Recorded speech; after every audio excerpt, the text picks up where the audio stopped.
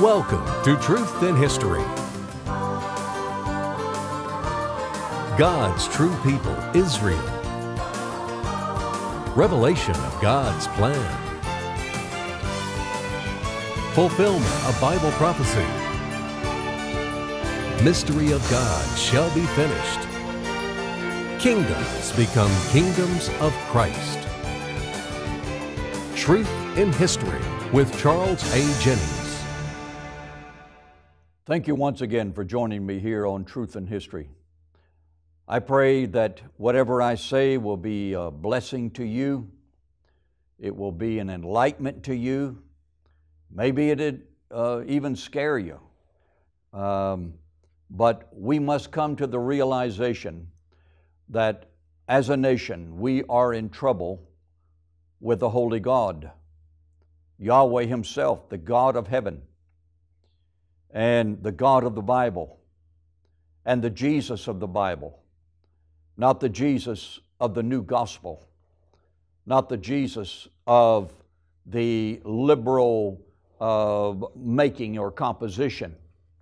No, we are in trouble with the God of the Bible.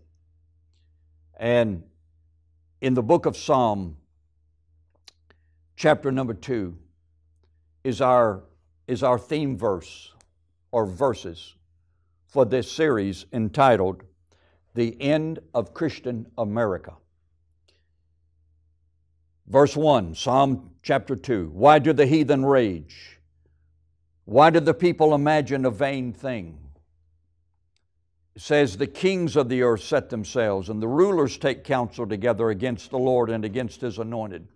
Well, in this case, I'm going to apply it to the authorities in our country. You see, there's different areas of authority. There's church authority, civil authority, parental authority, church authority, and educational authority. So you have the educational institution. Why have they set themselves against God? Why has our political system turned its face against the Lord God Almighty? And everybody has to be politically correct. And a politician who has any nerve or any guts to say something that is correct, then he always has to apologize for that. We have lost our statesmen, and we send to Washington just a bunch of politicians. And why did the heathen rage? Why did the people imagine a vain thing? Why does our judges rule unjustly? Because the people love to have it so. But we, as the body of Christ, have been given a mandate to cry out against the wickedness in our land. In the book of Ezekiel, chapter 3 and verse 17, the Lord is giving Ezekiel a charge. Son of man, I have made thee a watchman unto the house of Israel. Therefore hear the word at my mouth and give them warning from me. Now, Jeremiah gave the people of Judah warning. Ezekiel gave them warning. But it's very obvious that they did not heed the warning because the Babylonians came over, captured the land of, or the city of Jerusalem, and took the people captive. That is proof right there that they did not heed the warning. But yet it was the obligation laid upon Ezekiel and Jeremiah to give warning to the people. Where are the modern, present-day Ezekiels and Jeremiahs? In the church world today, we have pastors, we have CEOs, we have executives, we have all types of ministry, but where is the ministry of the prophet? The prophet's chair in the body of Christ today is empty. I don't mean a so-called prophet for profit, prophesies for money, or says, come and let me lay my hands on you. Because really, most of that just amounts to laying empty hands on empty heads. But where are the Elijahs of God to cry out and say to Ahab, thou art the one that troubleth Israel. Thou art the one that has brought the sin, allowed the sin, legalized the sin, have tried to take the sting out of sin, but yet sin still has its sting. We Americans, our nation, going back, well, at least 100 years, is a controlled society. I want to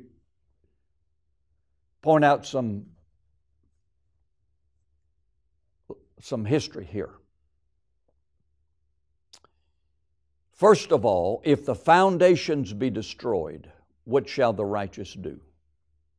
That's Psalm 11:3. But at the turn of the century,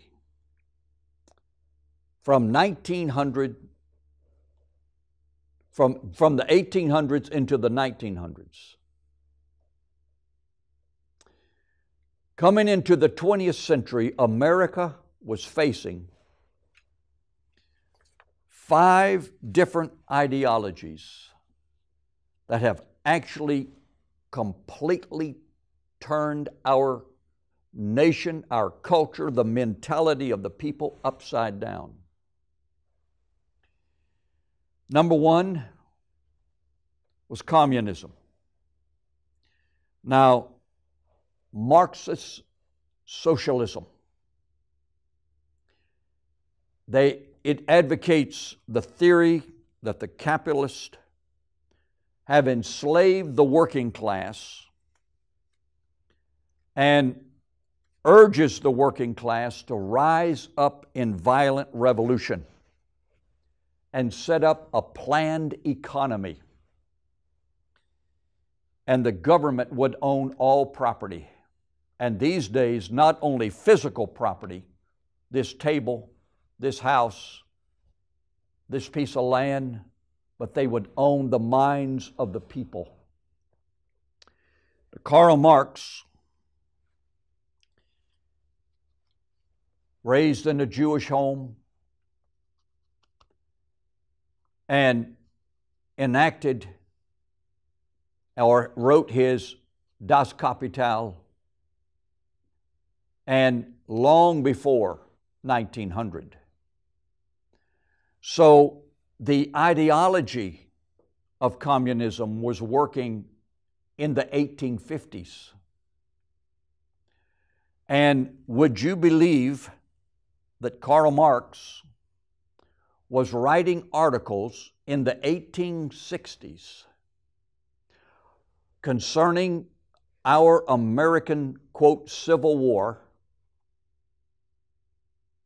and sending them to Horace Greeley, and Horace Greeley of the New York newspaper was buying these articles and publishing them because Horace Greeley and Karl Marx were of the same mentality, and these articles were against the South. So the Russian Revolution or the Communist Revolution, 1917, 1918, the hotbed was already there. The philosophical, ideological bed had already been laid. And they finally, through arms, conquered Tsarist Russia. And the communists, the insurrectionists that invaded Tsarist Russia, do you know where they came from? Do you know where they were trained? They were Jewish revolutionaries trained in the Lower East Side of Manhattan in New York. Check your history books. After I said this one time, one lady called up and she was mad as a wet hen. She was calling me all kinds of names. But this is history, folks. I didn't make this up. But until the American Christian and until the American conservative, so-called conservative, the so-called anti-communists in this country realizes the root of communism, they will never do anything except beat the branches of the tree and never cut down the root. Never even get to the trunk of the tree. We must recognize that communism makes man an animal. Karl Marx, a social and political theorist, Satan himself must have inspired that man to write Das Kapital and Communist Manifesto. Number two, the second humanistic philosophy that invaded America and was present at the turn of the century, the 20th century, was organic evolution. And the book, The Origin of Species and the Descent of Man, by Darwin, Charles Robert Darwin. It perverted the sanctity of the origin and destiny of man and made man nothing but a product of an amoeba that came out of the slime of millions of years ago. In the beginning, God created the heavens and the earth. Genesis 1:1. However He did it. Was it a big bang? It was probably a big bang. But the Lord created the earth and all substance out of nothing. Because in Him was light, and the first creation of this universe was light. Well, organic evolution, now taught in our schools as scientific proof that man evolved. And it's still in our schools. The third one, psychoanalysis. Written, purported by a man by the name of Sigmund Freud. He was an Austrian Jewish physician, and he wrote 3 contributions to the theory of sex in 1905. It perverted man's moral responsibility to God. In other words, you're just nothing but a sexual animal. You do what you want to do. Do whatever feels good. And this philosophy became prominent in the hippie revolution. Folks, I am giving you the philosophical, theological, psychological attack upon America in 15 minutes. These are huge subjects because these men rule America from the grave. Karl Marx, Charles Darwin, Sigmund Freud. I want to talk about him a little more later on. The fourth one is racial equalitarianism. And it was promoted by Franz Boas, German American Jewish cultural anthropologist, or man that studies the habits, the motivation of mankind. It perverted God's law of racial integrity and genetic preservation. That's what it did.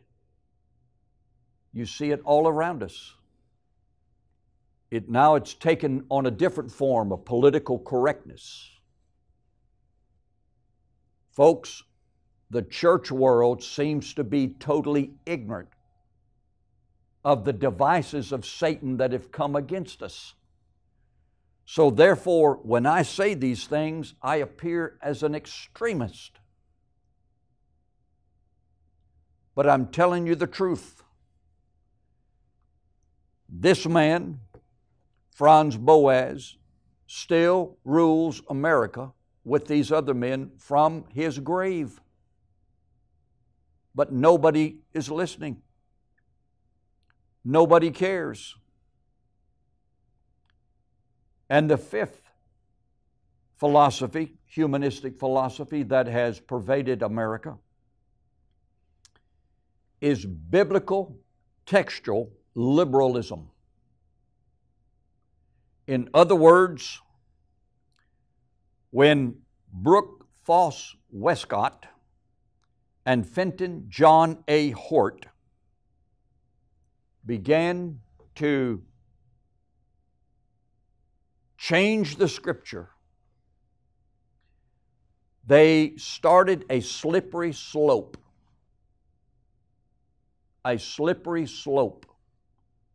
that we're still on today. Now there are not only a dozen different translations, but there's paraphrases. Well, a paraphrase is just the thoughts of a man taking the Scripture and putting down his own ideas. And some preachers, unfortunately, gospel preachers, have taken the Bible, the King James Bible, and put their notes right in the text. That's a disgrace. King James would turn over in his grave.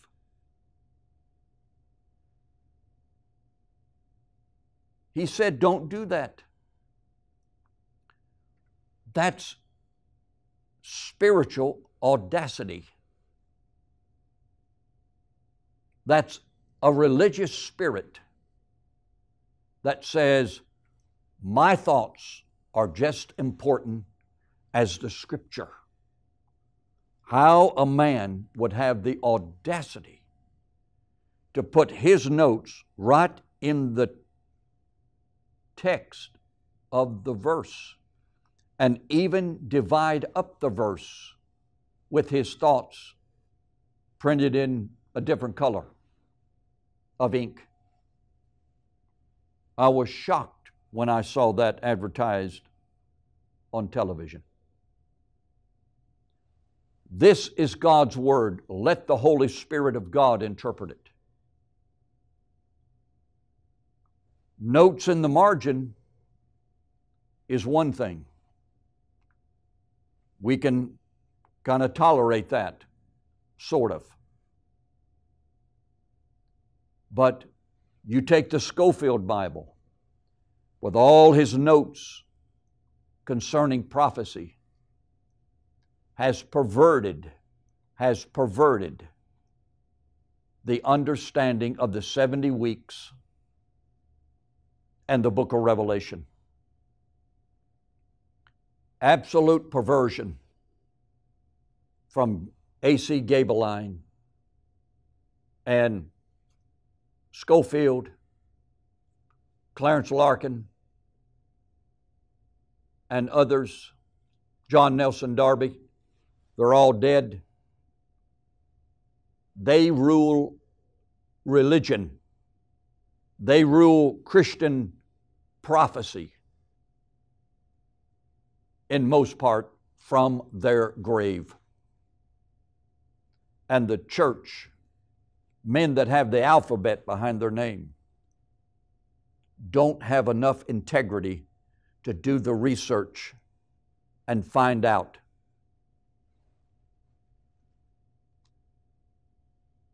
The terrible thing that those men did to the interpretation of biblical prophecy. God help us.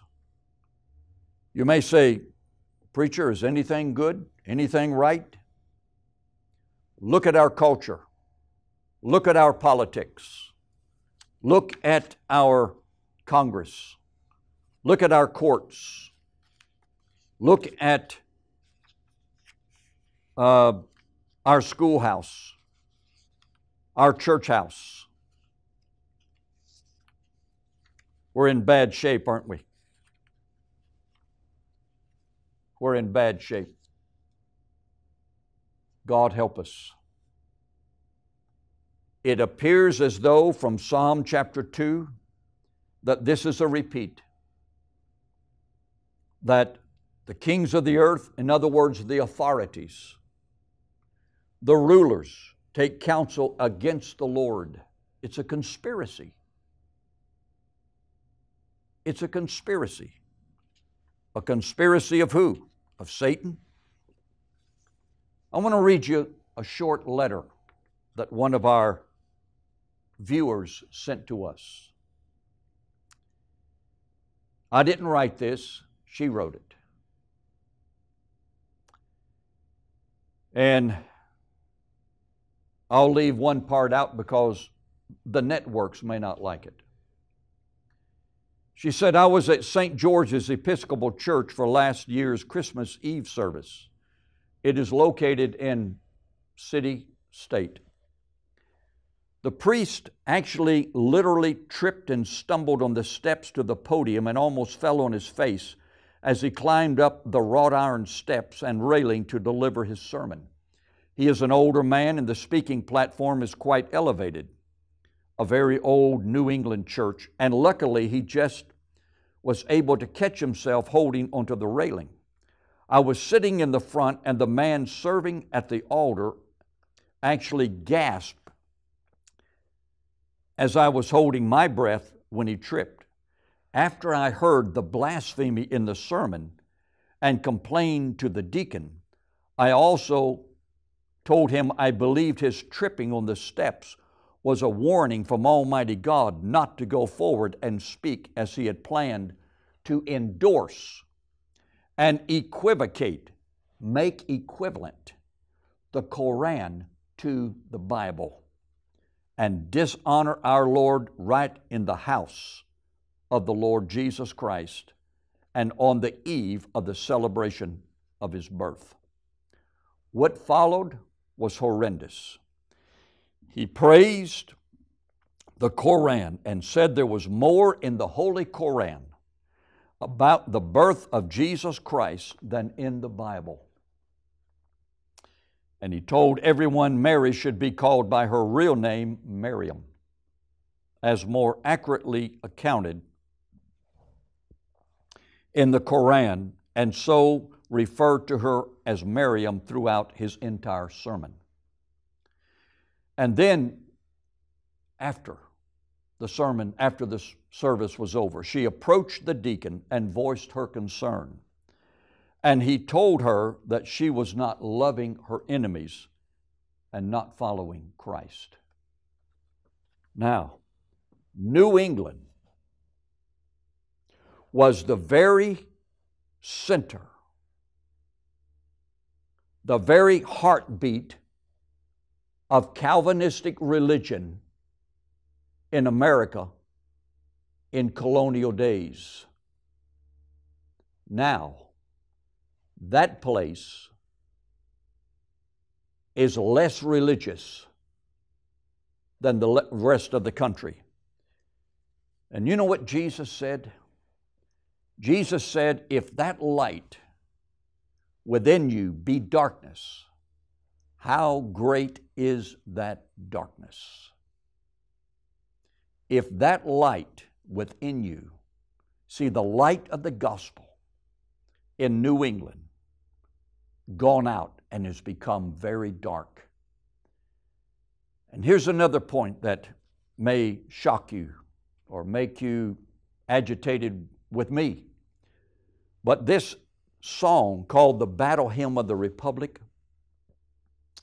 which so many people love and it's got this wonderful tune, do you know that was written by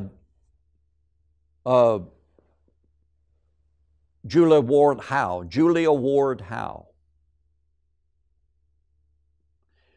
She made the statement, I denounce the New Testament. I denounce my Puritan religious roots. And concerning John Brown, that insurrectionist, she said, the gallows of John Brown will be as glorious as the cross of Christ. But yet, that is sung in our churches. Ignorance is the reason. Let's do our homework. Let's study our history, because the Bible tells us that knowledge and wisdom shall be the stability of our times. Folks, God is angry with America, I'm convinced. Let's get ready, repent, and live a godly life, because Jesus Christ is coming again.